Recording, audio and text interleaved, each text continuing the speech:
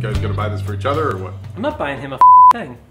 I don't want you to buy me a thing. Well, you if you don't want it. I'm not saying I don't want it, but you, I don't want your charity. Well, I'm not giving you charity because you're ungrateful. Well, yeah, it's because you go make enough money to give me charity. I'm Donald Trump over here. I don't need your shit. You're not Donald Trump. What the are you talking about? I know I'm not having sex with Donald Trump. You're having sex with Donald Trump. I didn't say you was having sex with Donald Trump, you You just said you're Donald Trump, and I said I'm not Donald Trump, but I said you're Donald Trump. What the you're fucking Donald Trump. Why are you starting this? What comic book start? Hey, guys. Yeah. Can you just try to keep it down? It's a family establishment. You!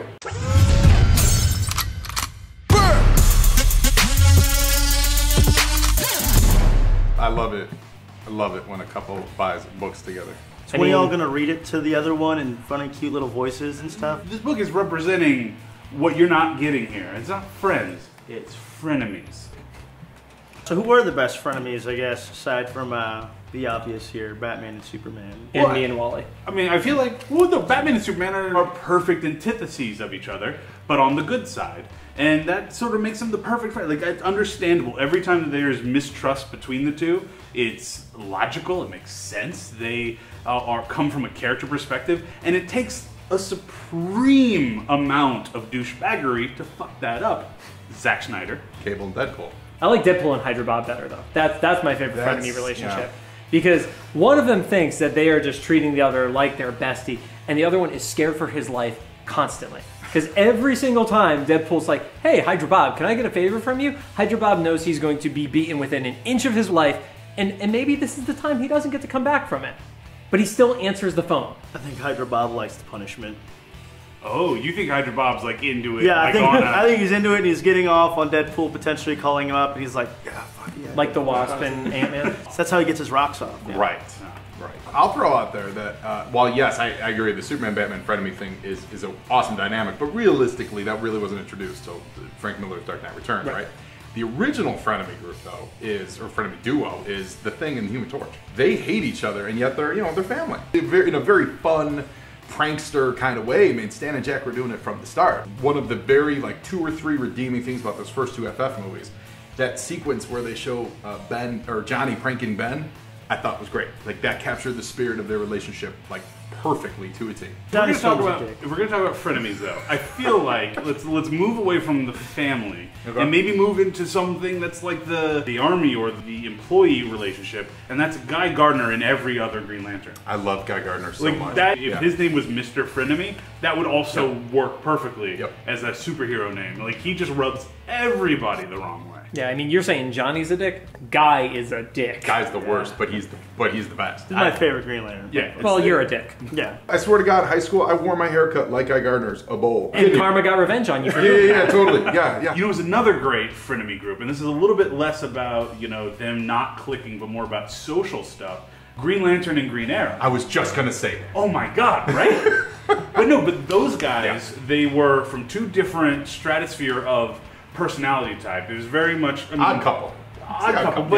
But along a very political line in a time that was really tumultuous in our nation, and they got together and they had diametrically opposite opinions about. Yeah, the Green Lantern was like the straight-laced kind of beat cop kind of character, and then Oliver Queen being this freewheeling kind of hippie.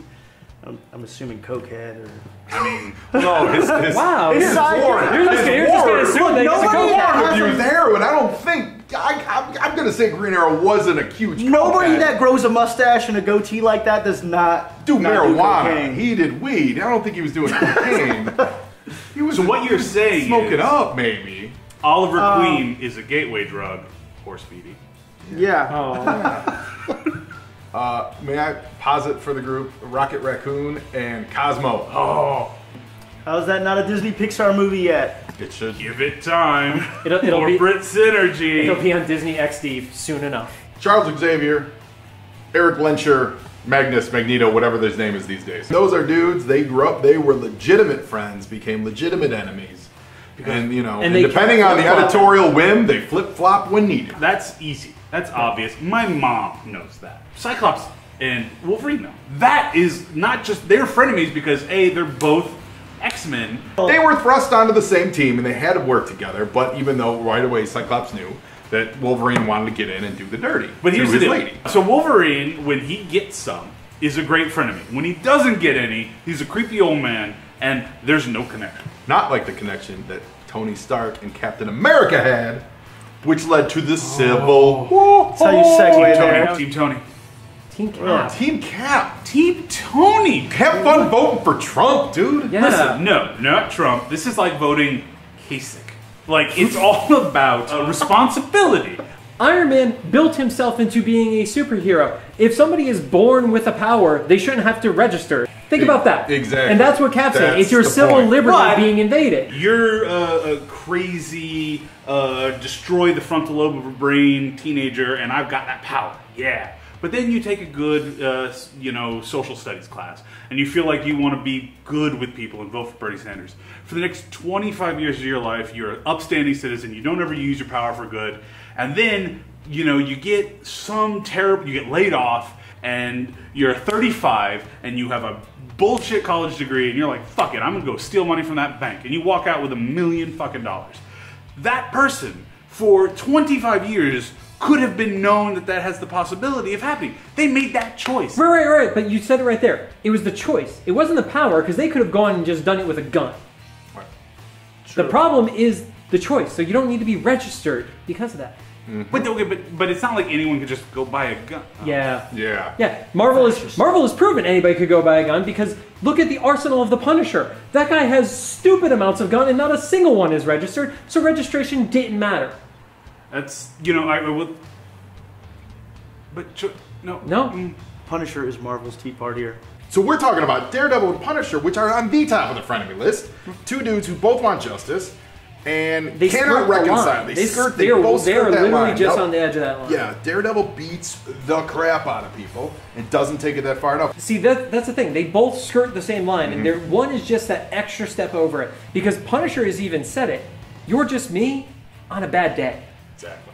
But it's not, though, because the Punisher does not have the ability to Razor thin line. Wow, God damn it. preempt Damn people's it. moves. He doesn't You know have what? the. You know Wow, what? this I'm is- done this with makes it. no Yes. sense. Buy your own He's fucking not- book. God damn it, Pablo. that quote. I'm not gonna buy the book. You just Pablo, cost us a sale. You The book that You lost just cost us a sale. You just lost a sale. We're frenemies now.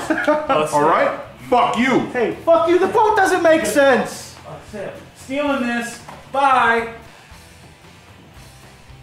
Thank you guys for watching another episode. God, what are you doing to me? Friendship is magic. Magical. You guys are the fucking worst. Thank you to Golden Apple Comics for letting us shoot here. Get the fuck off. Best comic shop in LA. You can find Joe. You can find Joe on Joe, the podcast all about G.I. Joe. G.I. Joe every week, And episode Joe. by episode. You can find Pablo, Wildcat Sports. There's wrestling. You And won't find me there, but you'll find you're- what I do there, so check it out. yeah, great. Wrestling. And Wally, why am I on a channel with you? Fuck you. Friendship is magic. I'm uncomfortable. The Wally.